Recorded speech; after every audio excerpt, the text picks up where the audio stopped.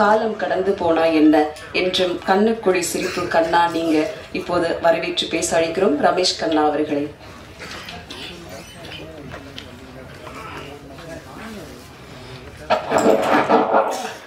எல்லோருக்கும் வணக்கம். கவிதா எப்பவுமே கவிதையிலேயே பேசிடுவாங்க, நல்லா தெரியும் அவங்க அப்படி நல்லா அர்த்தமாக பேசுவாங்க. கண்ணக்குழின்னு சொன்னது இப்போ வயசான குழி, ஓகேவா? ஆனால் பரவாயில்ல, ஒரு அற்புதமான ஒரு நிகழ்ச்சியில் கலந்து வாய்ப்பு கிடைச்சது. நவரசா ப்ரொடியூசர் ஸ்ரீஜித் அவர்களுக்கு ரொம்ப ஷார்ட்டாக சொல்லிட்டீங்க, வெல்கம் இல்லையா? உங்களுக்கு மனமால வாழ்த்து எழுதுகிறேன். ஏன்னா சின்ன படங்கள் எடுப்பதற்கான ஒரு தயாரிப்பாளர் இப்போ கிடைக்கிறது ரொம்ப கஷ்டம். அது மட்டும் சின்ன படங்களுக்கு தியேட்டர் கிடைக்கிறது ரொம்ப கஷ்டமாக இருக்குது. நான் நடித்த கிட்டத்தட்ட 5-6 படம் பெட்டியில் இருக்குது, இன்னும் வெளியே ரிலீஸ் ஆகலை. எல்லாம் பெரிய பெரிய ஆர்டிஸ்ட் கூட நடிச்சிருக்காங்க. அதனால் சின்ன படங்களுக்கு ஒரு வரவேற்பு கொடுக்க வேண்டியது ஏன் நிச்சயமாக அந்த மீடியாவுக்கும் உங்கள் அத்தனை பேருக்கும் அந்த கடமை இருக்கிறது. நல்லா இல்லைன்னா கூட கொஞ்சம் தயவுசெய்து நல்லா இருக்குன்னு எழுதுங்க, கொஞ்சம் பேர் பார்த்துட்டு வரட்டும். அப்புறம் வேணா உங்களை வேணா திட்டிக்கிட்டால் வேறு விஷயம், நல்லா இல்லைன்னா. ஏன்னா அந்த சின்ன படங்களுக்கு நடந்தால்தான் பெரிய படம் நடக்கும். அதோட பிரச்சனை. லோகேஷ் கனகராஜ் பெரிய படம் பண்ணுறாரு, ஒரு 500 பேர் பிழைக்கலாம், அது வேறு விஷயம். ஒரு 1000 பேர் கூட பிழைக்கலாம். ஆனால் சின்ன படம் படித்தா 150 பிழைக்கலாம். அதில் ஒரு 10 படம் வந்து ஒரு 1500 பேர் பிழைப்பாங்க. அதனால் சின்ன படங்கள் தயவுசெய்து நீங்கள் வரவேற்பை மனசாட்சி விரோதமாக கூட கொடுங்க, தயவுசெய்து. அதான் உண்மை இல்லையா? அப்புறம் அம்மா மலையாளத்தில் சொன்னாங்க, செய்யணும் இல்லை, வினில் இல்லை, அதெல்லாம் சரியில்லை இல்லை. அது ஒரு வினில் டைரக்டர் நம்ம இவர் உங்களுக்கு பார்த்துருப்பீங்க நீங்கள். அந்த என்ன பார்த்து ட்ரெட்மில்லே டான்ஸ் எல்லாம் ஆடுவார். கமல் சார் மாதிரி கிட்டத்தட்ட அவ்வளோ அற்புதமாக பண்ணுவார். நமிதா புறமதை பற்றி அந்த சாங்கிலே சொல்லிட்டாங்க இல்லையா? தேவதை தேடுகிறேன்னு நல்லா கிடச்சிருக்காங்க. அதுமாதிரி காளிதாஸ் அவரோட நடிக்க ரொம்ப ஒரு சின்ன ஒரு சந்தோஷம். ஏன்னா அவங்க அப்பாவோட நிறைய படம் நடிச்சிருக்கேன். தெனாலி ஆகட்டும், நைனா, நிறைய படங்கள் அவர் நடிச்சிருக்கேன். நான் ஒர்க் பண்ணி ஆக்சுவலாக அவங்க அப்பா தான் ஃபஸ்ட்டு நான் டைரக்ட் பண்ண வேண்டியது. மிஸ் ஆகி தான் அஜித்கிட்ட போயிடுச்சு அந்த படம். அதனால் அது ரொம்ப பெரிய விஷயம். அந்த ட்ரெய்லர் பார்க்கும்போது தெரியும், ரொம்ப அற்புதமாக எடுத்துருக்குறாங்க அந்த படம். மின்னல் டைரக்டர் வெரி குட் டைரக்டர். அது மட்டும் இல்லை, நான் எனக்கு கொஞ்சம் டைரக்ஷன் தெரிஞ்சதுனால நான் ஷூட்டிங் போன கண்டுபிடிச்சிருவேன். போனோன்னா பார்ப்பேன், ரெண்டு 3 ஷாட்டுக்குமே தெரிஞ்சிடும். ஓ, இவர் ஏதோ புதுசாக வந்திருக்கிறாரு, இவர் திருப்பி எடுப்பார், நம்ம உயிர் எடுத்துருவாருன்னு. அந்த மாதிரி எல்லாமே கிட்டத்தட்ட ஒரு 4-5 நாளில் ஒரு பாதி படத்தில் வர்ற மாதிரி நம்ம கேரக்டர் கிரியேட் பண்ணிட்டார் அவர். நான் கேட்டேன், இப்போ 4 நாள் டப்பிங்கில் எவ்வளோ இருக்குது அப்படின்னு. அதான் சார் ஐடியாவில். இப்போ ஒரு அற்புதமான டைரக்டர். நிச்சயமாக அவருக்கு ஒரு பெரிய ஃபியூச்சர் இருக்குது. இது இப்போ எழுதி வச்சுக்க, நிச்சயமாக நம்ம அந்த வெற்றி வளம் சந்திப்போம். ஏன்னா இஸ் ஃபுல்லி டேலண்டட் பர்சன். ரொம்ப எல்லாமே எல்லா ஷார்ட்ஸ் ஆஃப்டர் டைலாக்ஸ் இத்தனையோ ஒரு மலையாளம் தான். தமிழில் டைலாக் எதுனாலும் அந்த டைலாக் கரெக்டாக நம்ம சொல்லிடுவார். சார் அந்த டைலாக் சாப்பிட்டு சார் இப்படி வரக்கூடாது அப்படின்னு. அந்த மாதிரி எல்லா மொழியும் தெரிஞ்சு அற்புதமான டைரக்டர் வந்திருக்காரு. வந்தாரை வாழ வைக்கும் தமிழகம் உங்களுக்கு தெரியும்.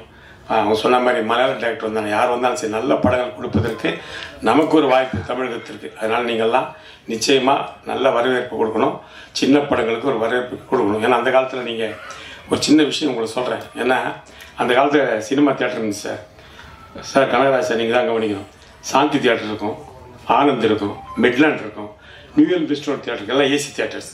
அங்கெல்லாம் 2 ரூபா 1.5 ரூபா டிக்கெட் தராங்க. அப்போல்லாம் நம்ம 25 நிமிஷம் நமக்கு கிடையாது, கஷ்டம், ரொம்ப வறுமை. அதுக்கடுத்து அதே ஏரியாவில் மவுண்ட் ரோட்லேயே வெலிங்டன் இருக்கும், பிளாஸா இருக்கும். நிறைய பேர் தெரிஞ்சிருக்கு எனக்கு. சித்ரா தியேட்டர் இருக்கு, கரெக்டான சித்ரா தியேட்டர் இருக்கும், சன் தியேட்டர் இருக்கும். அங்கெல்லாம் 37 பைசா 40 பைசா தான் டிக்கெட்டு. அங்கெல்லாம் நம்மள மாதிரி நடுத்தர மக்கள் போவாங்க. அதுக்கு கீழே இப்போ இருக்கிற கோயம்பேடு, ரோகிணி, பத்மாலாம் அதெல்லாம் டென்ட்டு கொட்டா 40 பைசா 2 படம் காட்டுவாங்க. அப்போ நம்ம ஆளுங்களாம் லுங்கியை கட்டியும் ஜம்மன் போய் பீடி பிடிச்சிட்டு உட்காந்து பீடி பிடிச்சி ஜாலியாக படம் பார்ப்பான். அப்போ அந்தந்த வசதிகளுக்கு ஏற்ற மாதிரி தியேட்டர் இருந்துச்சு.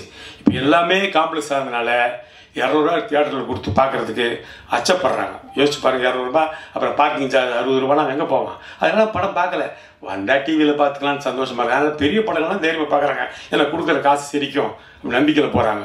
சின்ன படங்கள் எப்படி பயப்படுறாங்க, 200 ரூபா கொடுத்து போனால் நல்லா இல்லைன்னு என்ன பண்ணுறது அப்படின்னு பயப்படுறாங்க. அதனால் 3 வகையான திரையரங்குகள் உருவானதான் தமிழ் சினிமாவுக்கு ஒரு சின்ன விடிவு காலம் ஏற்படுறது என்னுடைய கொள்கை, என்னுடைய குறிக்கோளை வச்சுருக்கேன். தப்பாக கூட இருக்கலாம், கொஞ்சம் சிந்தித்து பார்த்து.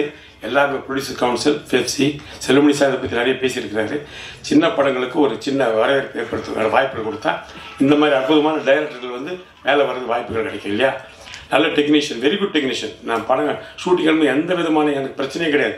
போனால் ஷூட்டிங் அடித்து எந்த ப்ராப்ளம் இல்லை, ஈஸியாக எடுத்து ஆரம்பிச்சிட்டாரு. அதனால் is a very good talented person. ஏன்னா அவர் கதையை கொஞ்சம் சொன்னாங்க, கொஞ்சம் தான் கதையை கேட்டேன். நான் வர்ற போஸ்ட் மட்டும் சொன்னாங்க. அதுவே ஒரு த்ரில்லிங்காக இருக்குது சார். ரொம்ப அற்புதமாக ஒரு டிஃப்ரெண்ட் சப்ஜெக்ட் அப்படி எல்லாருமே சொல்லுவாங்களா முதல்ல. அதேமாதிரி நான் சொல்லலை, உண்மையிலேயே ஒரு டிஃப்ரெண்ட்டான சப்ஜெக்ட் தான். நீங்கள் படம் உங்களுக்கு தெரியும். ரொம்ப அற்புதமான த்ரில்லர் சப்ஜெக்ட் அற்புதமாக எடுத்திருக்காங்க. காளிதாஸ் அருமையாக நடிச்சிருக்காரு. சார் எல்லாருமே ரொம்ப அற்புதம் பண்ணியிருக்காங்க. இதோட முக்கியமாக இந்த மாதிரி ஒரு சின்ன நிகழ்ச்சிக்கு, சின்ன படத்து நிகழ்ச்சிக்கு ஒரு பெரிய டைரக்டர் லோகேஷ் கனகராஜ் வந்தது பெரிய விஷயம். Very much thank you sir. நிச்சயமாக நீங்கள் வரும்போது தான் அவங்களுக்கு ஒரு சின்ன வரவேற்பு இருக்கும். போய் மீடியாவில் போய் ரீச் ஆகும். அதுதான் வேறு ரீசன். அதாவது அந்த காலத்துலலாம் கல்யாணத்துக்கு கூப்பிட்டா வரமாட்டாங்க. என் கல்யாணத்துக்கெல்லாம் யாரும் நடிகர் அப்போ நான் நடிகர் டைரக்ட் பண்ணிட்டேன். அது கல்யாணத்தில் யாரும் வரல. பிஎஸ் திவார் பொண்ணுன்றதுனால பிஎஸ் சுஷீலாக்கே அந்த மாதிரி மியூசிக் டைரக்டர்ஸ் தான் வந்தாங்க. நடிகர்கள்லாம் பெருசாக வரல. ஆனால் என் பையன் கல்யாணத்துக்கு விஜயெல்லாம் வந்தாப்புல. அதுக்கப்புறம் சின்ன பையங்கள்லாம் சரோஜாவெல்லாம் வந்தாங்க. ஏன்னா அவங்க வந்தால் தான் அவங்க அங்கீகரிக்கும். இவ்வளோ பெரிய ஆள் வந்தாங்க, பாப்போம் பெரிய ஆள் தான் சினிமாவில் இருக்கிறான்னு. அதனால் நான் சின்ன ஆளுடைய கல்யாணத்தோடு நான் போயிடுவேன். அது என்னுடைய பழக்கம். ஏன்னா அவங்க நினைப்பாங்க தம்பி சினிமா தான் இருக்கிறாப்புல அப்படின்னு. அந்த மாதிரி லோகேஷ் கனகராஜ் வந்தது எங்கள் விழாவுக்கு ஒரு பெரிய பெருமை. நிச்சயமாக அவருக்கு பெரிய ஸ்பெஷல் தேங்க்ஸ் சொல்லிக்கிறேன். நன்றி, வணக்கம், வாழ்த்து. அவர்களை உங்கள் முன் பேச அழைக்கிறோம். எல்லாருக்கும் வணக்கம். இங்கே என்னோட ஃபிலிம் அவள் பேர் ரஜினி ட்ரெய்லர் லான்ச்சுக்கு வந்துக்க ரொம்ப சந்தோஷமாக இருக்குது. இது என்னோட முதல் பைலிங்குவல் ஃபிலிம். இந்த ஃபிலிம் தமிழ் அண்ட் மலையாளம்னு 2 லாங்குவேஜஸில் ரிலீஸ் ஆகிறதுனால very very happy about this event today. என்னதான் நாங்கள் ஒரு த்ரில்லர் மூவி ஷூட் பண்ணாலும் we never felt that we were working day and night as Kalidas made us feel at home. He's such an exceptional actor and it was great working with him. And talking about our director Vinil Chetan, I call him Chetan. Aval is a hard worker. He has done a wonderful job and thank you Navraza Productions for producing this movie. In the movie la nariya talented actors nadichirukanga and நம்ம எல்லாரும் சேர்ந்து ரொம்ப ஹாப்பியா ஜாலியா இந்த film பண்ணேன். and சீக்கிரமா எங்க மூவி ரிலீஸ் ஆக போகுது. I'm not that fluent in Tamil, sorry about it, and I hope you'll all love it. And above all, Lokesh sir is here today. We are very honored to have him here today, and thank you all media out there. We need all your support and love. Thank you. Thank you. அடுத்து நாம் பேச அழைக்கிறோம். உலகிற்கு ஏற்றாற்போல் தன்னை மாற்றிக்கொள்பவன் சாதாரண மனிதன், ஆனால் தனக்கு ஏற்றாற்போல் உலகையே மாற்றிக்கொள்பவன் சாதனை மனிதன். இந்த வரிசையில் தன் முதல் படத்திலேயே பெருமளவு ரசிகர்களை ஒரு டீசரில் கவர்ந்த மாஸ் கிரியேட்டராக அறிமுகமாக உள்ள வினில் ஸ்காரியோ வர்கீஸ் அவர்களை பேச அழைக்கிறோம்.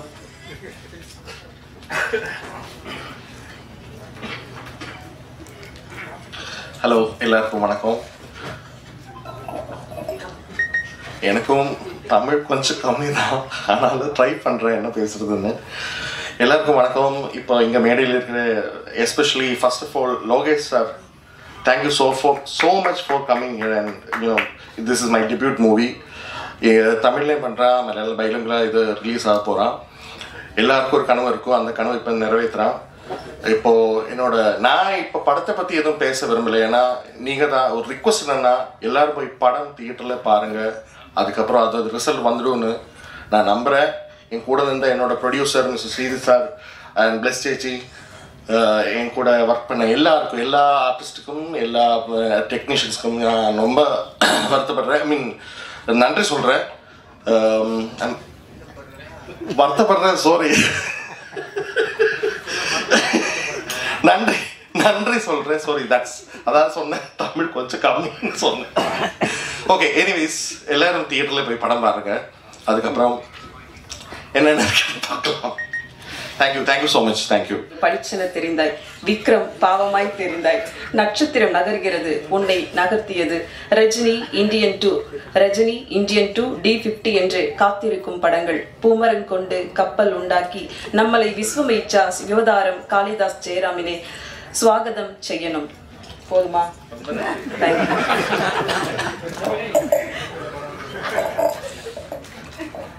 இங்கே வந்திருக்கும் ப்ரெஸ் மீடியா எல்லாருக்கும் வணக்கம். ரொம்ப இப்போ ஒரே ஒரு விஷயந்தான் ஞாபகத்துக்கு வருது. விஜய் சார் சொன்ன மாதிரி வாழ்க்கை ஒரு வட்டம் அப்படின்னு சொல்லியிருக்காரு.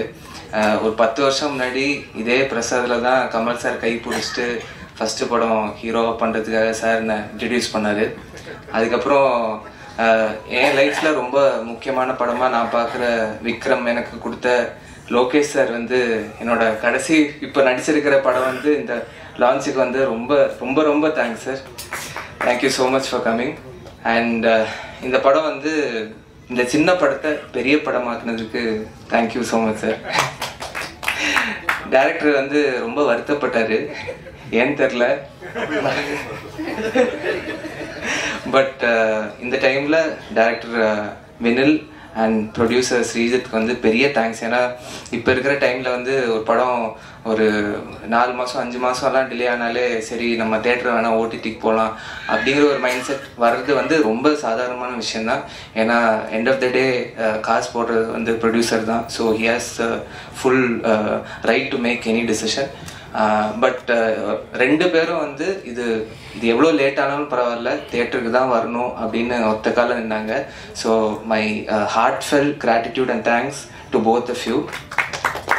அண்ட் இதில் நடிச்சிருக்கிற நமிதா, அஸ்வின், ரமேஷ் கண்ணா சார் அண்ட் இன்னைக்கு வரல ரெபாலாம் இன்னைக்கு வரல.